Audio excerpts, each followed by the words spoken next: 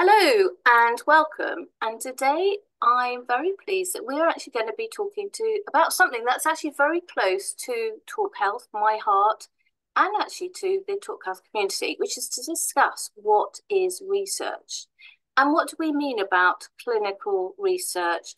What does it mean about getting involved? What will be expected of you? And at Talk Health, as you know, we run both anecdotal trials and we support institutions such as universities and the NIHR in clinical recruitment. And today I'm very pleased that we have with us from the NIHR Liverpool Clinical Research Facility, Dr. Richard Fitzgerald and Kate Dodd. Now, Richard is the director and is a consultant physician in clinical pharmacology and therapeutics. And Kate is the recruitment and engagement manager. So welcome, both of you. Thank you. Morning. So it's really interesting because I think, we all hear about clinical research and we can, and we all have our own ideas what it is, but what really is it? And that's what I'm very keen to get to. But Richard, first of all, would you like to just say who the NIHR is? Because I think lots of people may have heard about them. And just very quickly, it is the nation's largest funder of health and social care research. But other than that, what is it? Yeah, so the NIHR is effectively the research arm of the NHS. So it all sits as part of the Department of Health and Social Care. And NIHR funds research across England, focused on clinical trials, other types of research, and social care research. So it's really fundamental to us being able to take great ideas from universities, from the NHS, from the sort of commercial sectors, and drive that innovation, often driven through NHS and social care. But it makes sure that the great ideas don't get lost, they get funded, and then they get tested, and then we see whether we can get them into practice. Covers everything from the very early stuff, sort of in laboratories, through to sort of very large-scale clinical trials running across the entirety of the NHS or social care. So if we start off with clinical trials, it's absolutely not, oh, here's a medicine, let's go and find people to test it. It doesn't work like that. It's years in the making. So I think it'd be helpful if you could explain to us what those stages are. Sure. So you're absolutely right. I mean, just to get a medicine into a new medicine into a human being for the very first time takes decades of work beforehand. So this is all about looking to make sure, anything that is, tested in a clinical trial is safe and has the potential to be an effective treatment. And we do that through lots of ways. We do lots of laboratory testing. We do testing in test tubes, in dishes, and in small numbers of occasions in animals before it goes into human testing. And that takes around about 5 to 10 years for each medicine. And then once it's into human beings, we'll start with very small trials where we start at really, really, really, really, really low doses, slowly build those doses up to where we think that dose will be, that will be an effective medicine. And then we'll take it out into increasingly bigger trials so that we can then, instead of focusing very much on the safety and what the medicine does in the body, we'll then focus on, is it an effective medicine? Where does it fit into in terms of treatment? Do we need to compare it against an existing treatment to see whether it's the same, better, worse, etc.?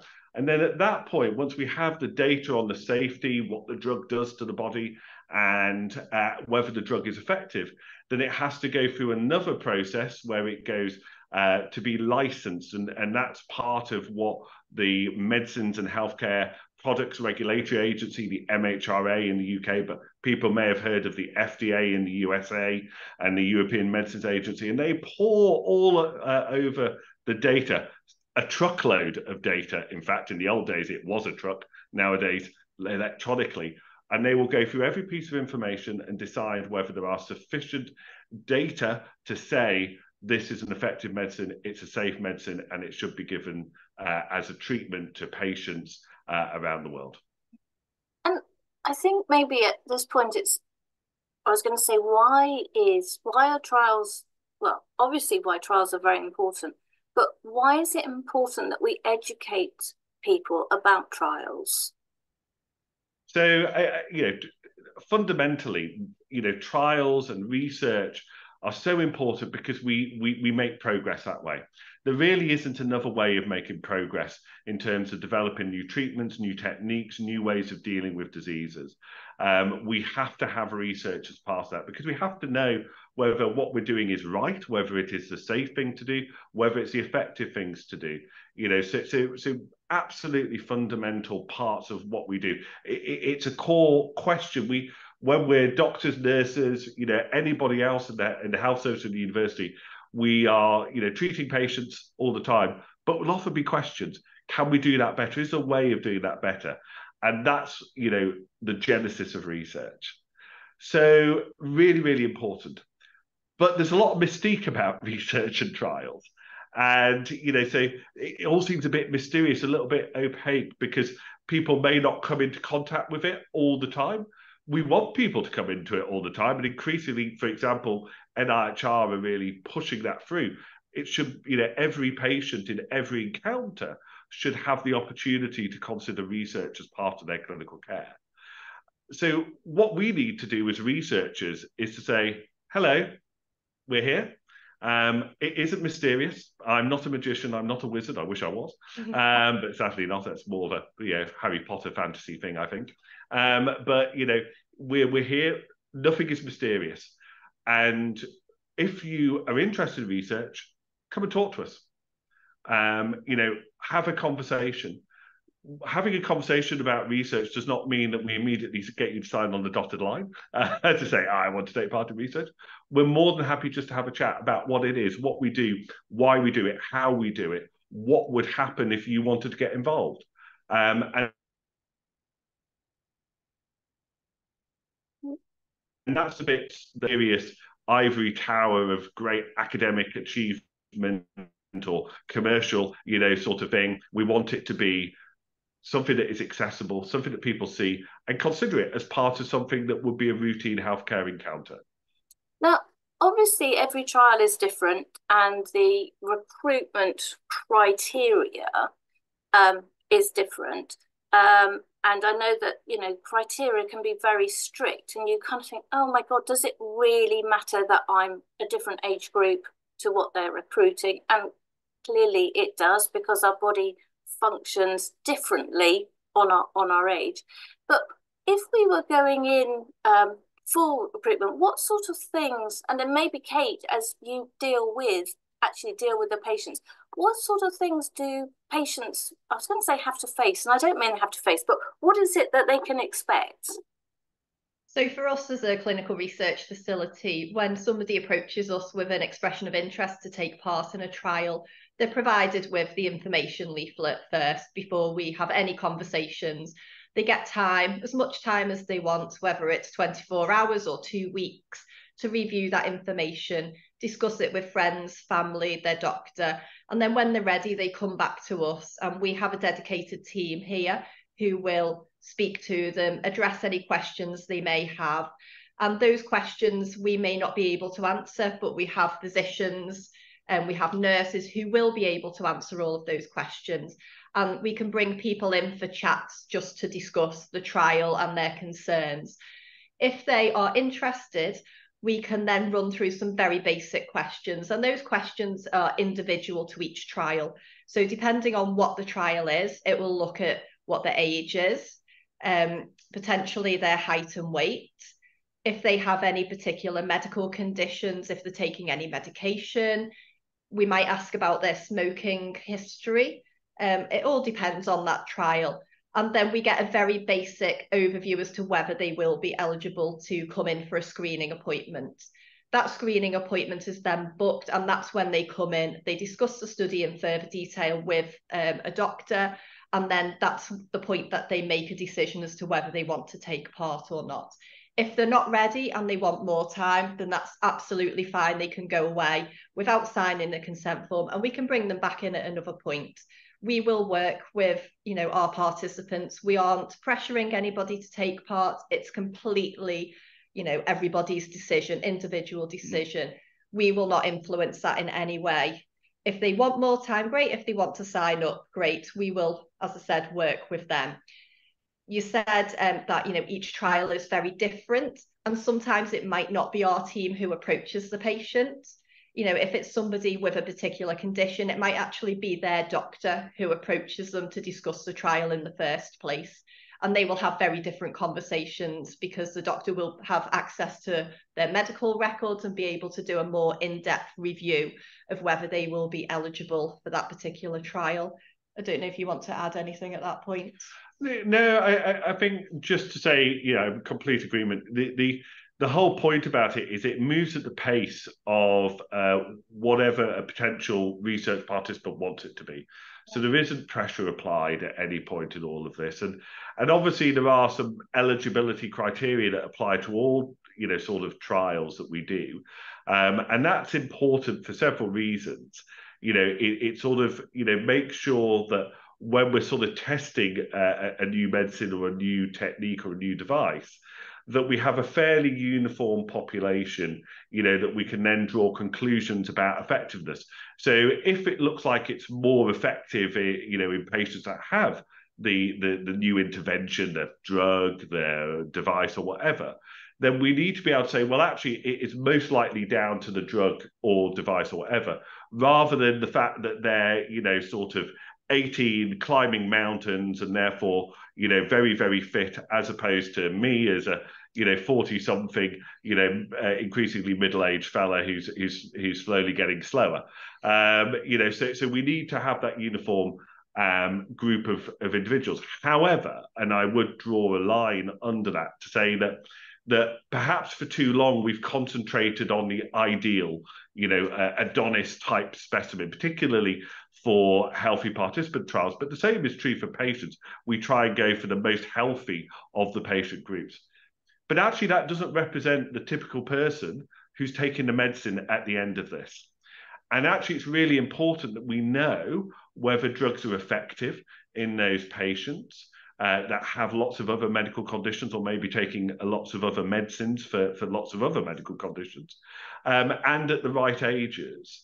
So what we're seeing now is we're developing what we term more pragmatic clinical trials, so more representative of the people we try to serve with the research. So if it is designed for people who are older, for people that may be taking lots of medicines, then we need to include those patients. So I think what people will see over the next sort of 5 and 10 years is that increasingly the trials have become less strict about who they take. We'll always make sure that it's very safe. Number one, that's our absolute priority at all times, safety. So we'll make sure that people are safe, but we'll widen the criteria to try and make sure that we have representative patients. And now for even very early clinical trials, so you think of some of our trials at the moment, Kate, we may do some testing in healthy participants, first of all, and then we'll move into the patient groups really quickly, because actually we need to know very early on that it's going to work for a patient, it's going to not cause side effects for patients. We need to take to check that right at the beginning, rather than waiting for 10 years down the line of drug development before we discover that it actually doesn't work at all in patient groups. It's funny, isn't it? Because it does sound like, isn't that the obvious to take those people? And I mean, there's more now in the press of the fact that it's always been, everything was always tested on the average male. They never took into account it was a woman or a woman going through the menopause or whatever it is. And the other thing that I was sort of going to say is, do people come to trials because they're hoping for a miracle? Are they expecting to get cured? Now, we all know generally that we don't like the word, especially because at Talk Health we deal specifically with chronic conditions. And actually, I'm very pleased to say that since I've been working with Talk Health, there actually have been a number of cures for chronic conditions, but still we don't like that word because I think that's a very frightening and misleading term. But do you find many people come on to your trials for looking for that miracle cure? So I'll take your thoughts in a minute, Kate, because obviously you're right at the front end of this in terms of patients coming in and chatting, having those very initial conversations.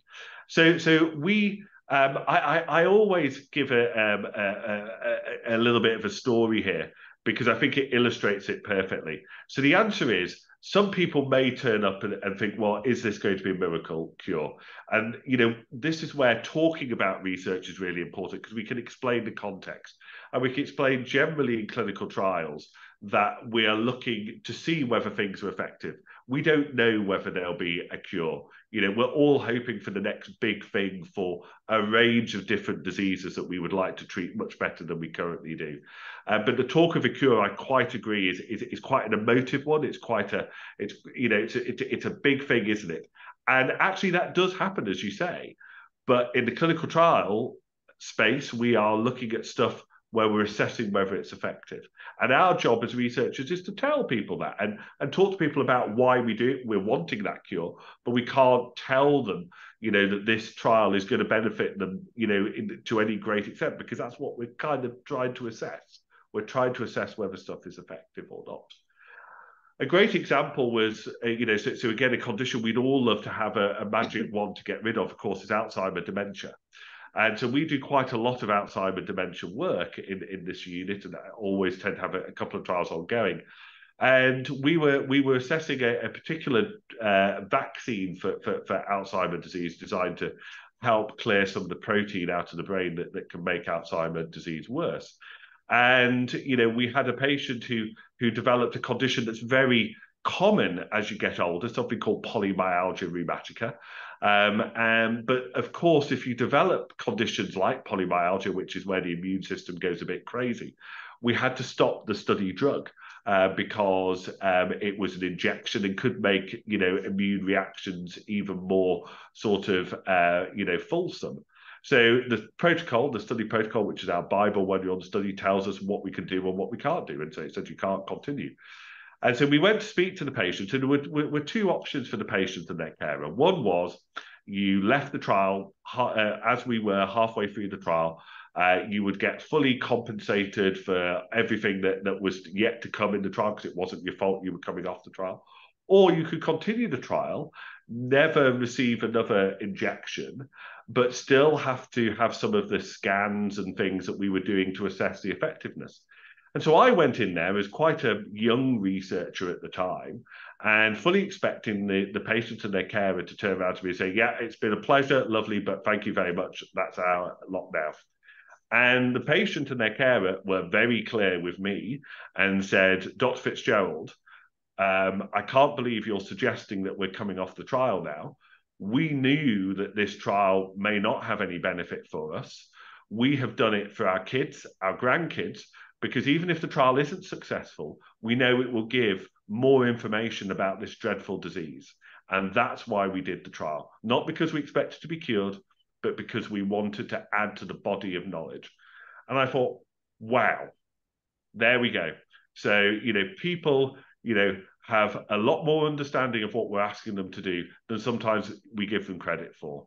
And that always has stuck with me as a young researcher all the way through to now as a middle-aged researcher. Kate, I don't know if you have anything to add on that. Yeah, I think you've spot on. We have a lot of patient, participants living with various conditions such as Alzheimer's, Huntington's disease, asthma, COPD, who know that potentially, there's nothing that can stop the disease in them, but there might be something that will stop it for future generations, because these are the people who are living with those conditions at the moment, and they will do anything they can to stop their families, stop their friends, stop future generations having to go through what they're going through. And for our patient group, yes, I agree, they're doing it for the greater good. They're not doing it for what they see as a cure. For them, they are very much aware that, particularly for our studies that are early on, that it is just about the safety and the dose levels for those particular drugs. We do have some oncology studies, I'd say, were slightly different. Yes. They'd be participants who are potentially, there's no treatment options left, And I think how they see clinical trials are very different. Yes. But I would say, you know, overall, it's about the greater good and moving on with treatments and quality of life. And just a final point, I think, which is really important to emphasize, is that even negative data, so you know, there is no effect from a new treatment or technique, is still incredibly valuable data, because it tells us something about you don't want to be barking up that tree anymore.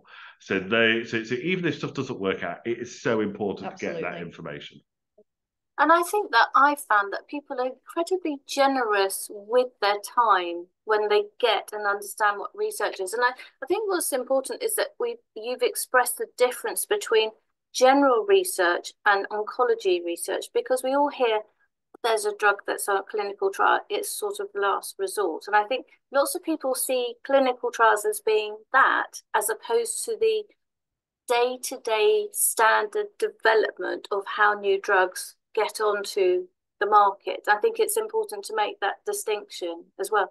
One of the things that you mentioned, Richard, was, oh gosh, I can't think what the word is, you know, reimbursement. Actually, that's probably a clinical term more than anything, is do people get paid to go on research, do you find?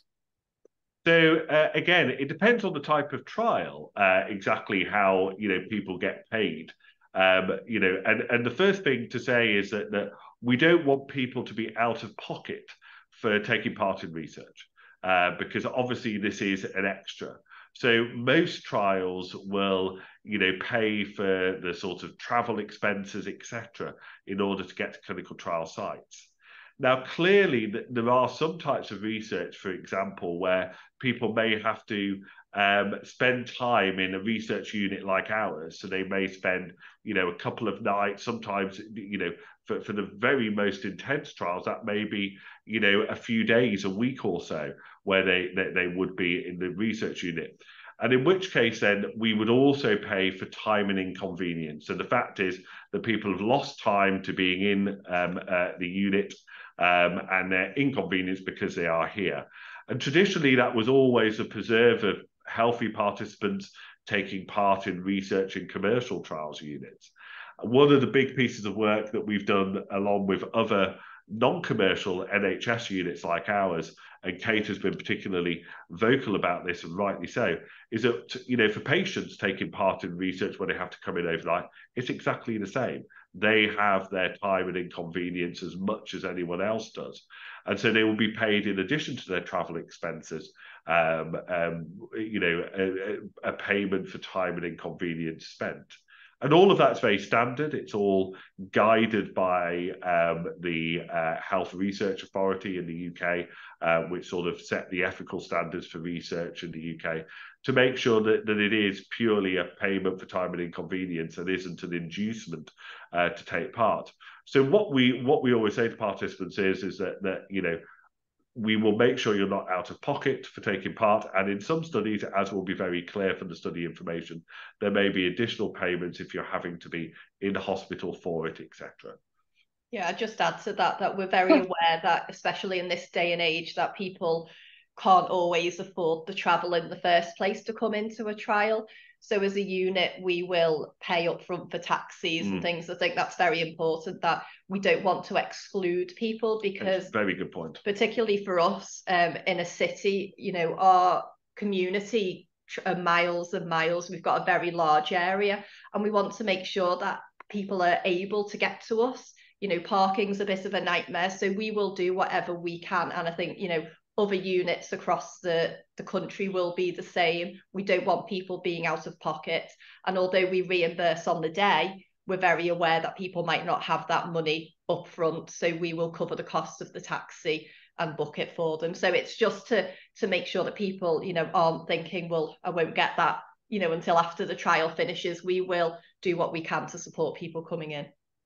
Yeah, I mean, I've always found that when we're discussing trials with people, that I make it very clear up front what is available. And the fact is, I wouldn't want anyone to be out of pocket at all out of anything that we do.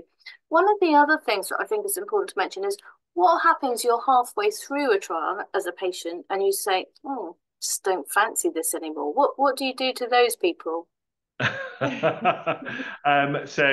The important thing with all clinical trials is that you're in charge. If you are the patient or the participant, you're in charge. So if at a time you feel like actually this is too much of a burden for me, I'm worried about something or something else is going on in my life, then any participant is free to withdraw at any time as part of a clinical trial. We'll, generally try and find ways to make it work if it's something to do with, for example, as Kate has described, travel or stuff like that, or being flexible with study dates. But if anyone wants to leave a trial at any time, there is no strings attached. Clearly, if you've had a new medicine or something like that, we'll always do our best to stay in contact with you, until the trial ends, even if that's just the odd phone call. But even then, if people don't feel that they don't want to do that, then they have the absolute right to do that, and they can. I think that's really important to stress, is the fact is that there is no obligation on this.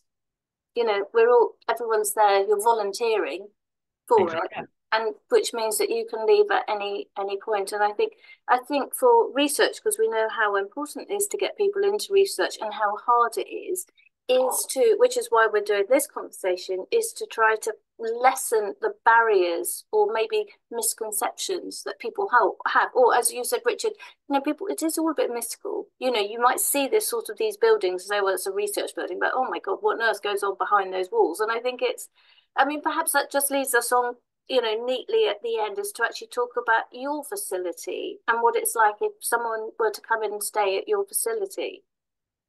Yeah, I'll start off, and then Kate, I think you can give the real sort of perspective of our participants. Is it a 5-star hotel? It's quite bells and whistles, caviar on tap. No, just for clarity, there is no caviar. I wish there was, but it's not. It's the NHS.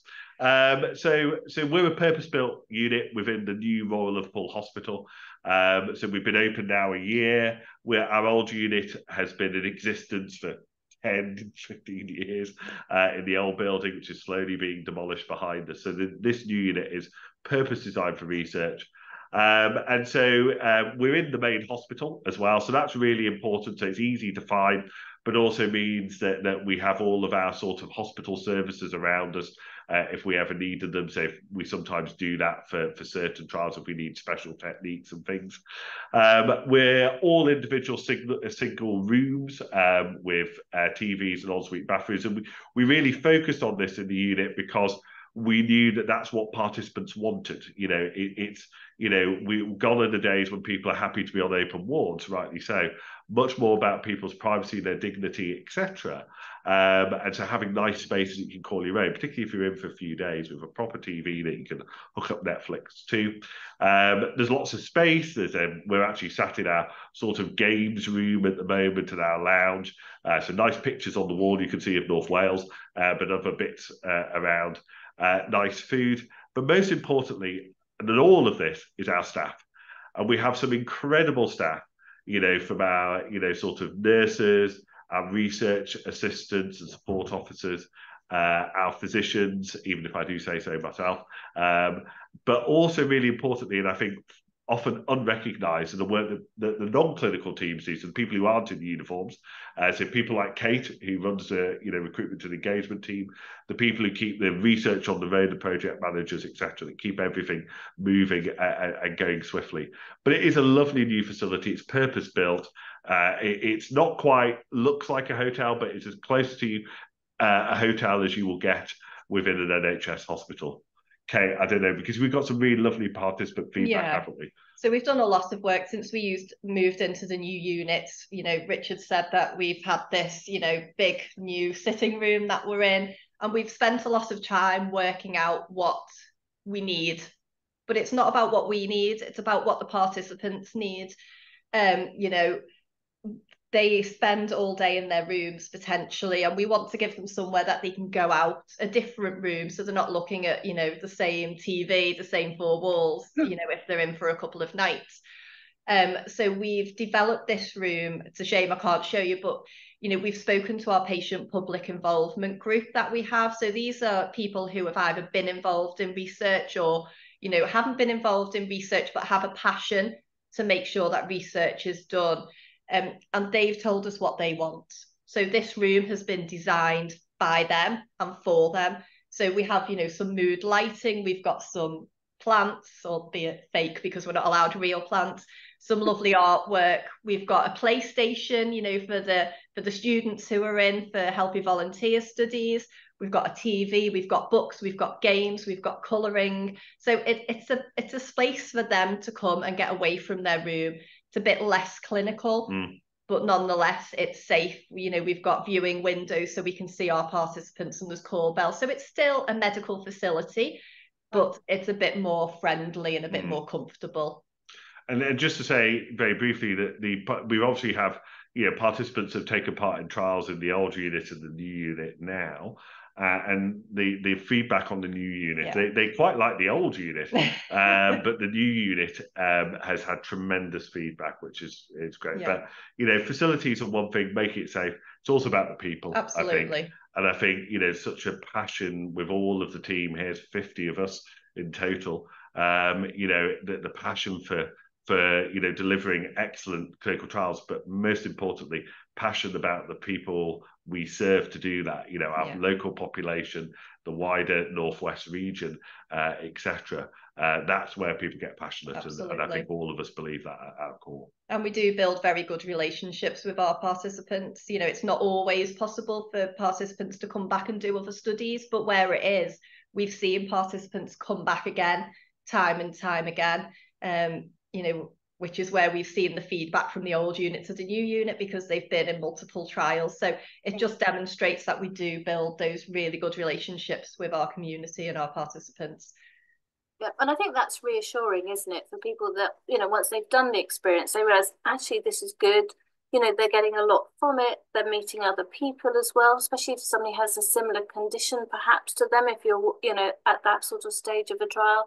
Or, you know, apart from the stuff that actually there is, a lot of people do get real, you know, that they are putting something back into research is really important. So what I will do in this, you know, our podcast and in our expert interview is put a link to your facility as well. And you can go and read on the website all about what we've actually just discussed, you know, what it's like, and you can sign up for trials. And so I know that you're specifically northwest, northwest. But I know sometimes you do have to recruit further afield, and of course there's lots of other NIHR facilities as well. And you know, so this is, you know, for everybody within NIHR. Hopefully, we'll see what's going on across the country. So thank you both very much for your time. It's really good to meet you both, Richard and Kate. Thank you. Brilliant. Thanks very much. Lovely to meet you. Thank you.